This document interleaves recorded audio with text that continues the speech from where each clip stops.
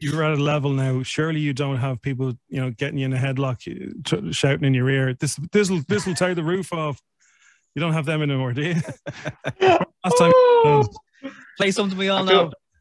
Dublin's FM4. It is the Strawberry Alarm Clock, and we can now zoom into the home of Jax Jones. How are you doing, man? I'm good, guys. How are you? Good to talk to you. Likewise, man. We're here to talk about bangers, so you're the right bloke to talk to. I know. I feel like this is our second time talking, right? The last song was Out with Joel, which was, went down a treat. And, and now I'm on the Eurodance tip. You were going to Joel's house for dinner, or Joel was going to your house for dinner? How did it work out? He's coming to my house. Right. I wouldn't go to Joel's house. He ain't got no food. Just has chicken and eggs. Which came first? Chicken, eggs, and dumpling. Literally. Joel's still asking that question. But he had his cheat day at our house because my mother-in-law was staying with us at the time, and she literally whipped up a storm for Joel. It was very good. I'd say he's really polite, and it's please and his thank yous, and his elbows are off the table and everything. Yeah, he's one of those. He's very polite, man. He might not have even liked the food. He drove away.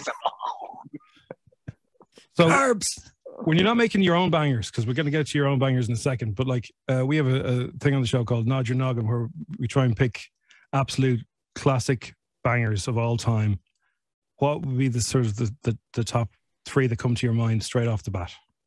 I mean, right now, in the space that I'm in, the Venga Boys, Venga Bus. Oh, yeah. We played that a few weeks ago.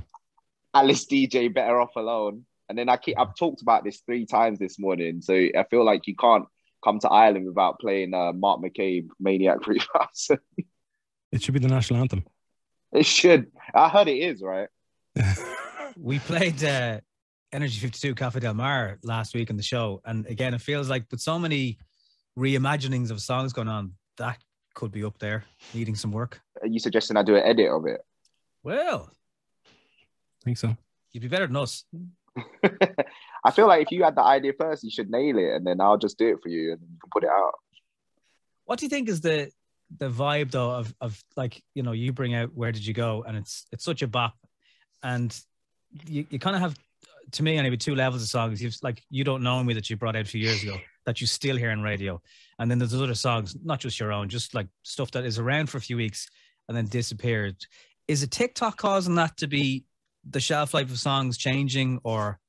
I think TikTok is like a great discovery tool, if I'm being honest with you. Like, I'm being reminded of songs I haven't heard for a long time, or songs that I haven't heard before from back in the day. And then you kind of seen people engage with it. It's quite inspiring, if I'm being honest with you. Songs kind of shifting out. Perhaps it's just like there's a lot of music now. Yeah. There's over like 60,000 songs being put out a day. More than ever. If you think about like back in the day when we were on CDs and stuff like that, you know, it was like, I don't know, a few thousand records a week. Do you know what I mean? Now we have that many. So I think there's just more to get through, which is probably why you're seeing songs move in and out quicker. And the music industry is changing. The way people are sort of absorbing music now. You know, you could have Jax Jones and Fleetwood Mac on the same playlist, you know? Yeah. I think if you look at the charts now, I think there was an article that ran the other week in The Atlantic saying that the American charts are made up more of old music than new music now, which is crazy. Yeah. And globally, last year, Queen were the 4th most played act. Like, you still are there cheering and stuff, but number 4 was Queen. It's like, what's going on? I know. I mean, I guess it talks about the quality of those records, that they still mean something now, that even like young audiences can get into it. Do you know what I mean? But I think also you're seeing, you know, not to get too like granular on it, but I think older people are joining streaming services, which is what's bumping those records up too. Before, streaming services were for younger people, but now your gran is on Spotify now. Do you know what I mean? She might have a better playlist than me. Probably. Oh, I know we can go back to clubs, and the beat is going to be kicking off properly from April this year. In the last couple of years, I don't know if you can talk about these things. Have you had any requests to do sets on yachts for really cool people, or where's the weirdest place you've DJ'd in all of this? probably the weirdest places I've DJ'd over the years. I've DJ'd in a prison, in a somewhere. It was like a Halloween party, and everyone was partying in the cells, and then on the gangway. That was just quite like weird, and it felt haunted. If I'm being honest with you, I weren't like Johnny Cash, and I weren't like Johnny Cash. Like it weren't like that, but it was more like it was an old prison, so it felt kind of haunted.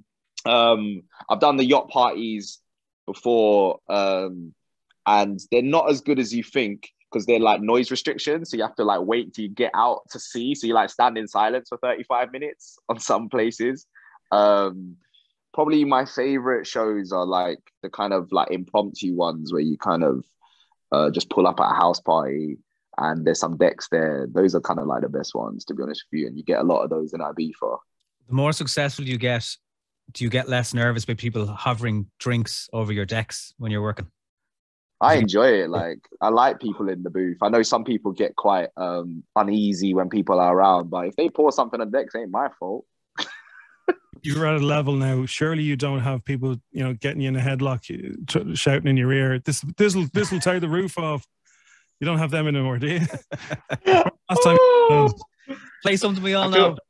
I feel like you get virtual versions of that, like like where you just get multiple messages on Instagram where people were perhaps annoyed that you didn't play something, or like are really drunk afterwards and send you like 100 videos, and you're like, why are you spamming me right now? And then you get an apology the next day, like, sorry, I was drunk. But no, I don't get requests as much.